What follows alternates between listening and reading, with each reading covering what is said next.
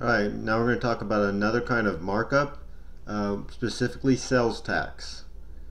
So a soda costs $1.19 and has a sales tax rate of 6%. How much is the sales tax? So again, we're going to start with a proportion. We're given 6%. Percents always go over 100.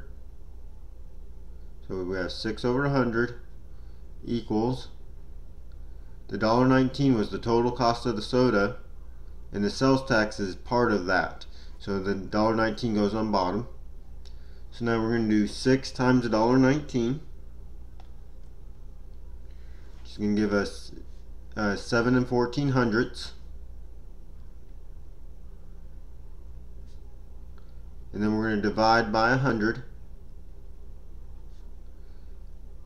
And since we're dealing with money here, we're going to get a decimal of 714 10,000ths. Well, we need to round that to the nearest cent. So we want to go 2 decimal places and look at the one behind it, which is a 1. 1 tells the 7 to stay the same. So our sales tax there is going to be 7 cents. And I'll do another example for you.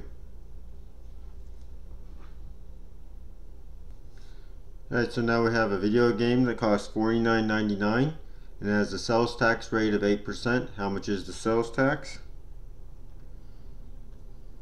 So again, we're going to set up a proportion. We're given our percent of 8, so it goes over 100. The total cost of the game was $49.99, so that goes on bottom. And then we want to find the sales tax, so that goes on top. So first we do 8 times $49.99, which is 399 and 92/100ths. And then we're going to divide by 100. So we get 3 and 9,902 10,000ths. So we need to round this to dollars and cents. So we look at that third place value. It's a 9. It tells that 9 to round up, which tells the other 9 to round up, which tells that 3 to round up. So our sales tax on this item is going to be $4 even.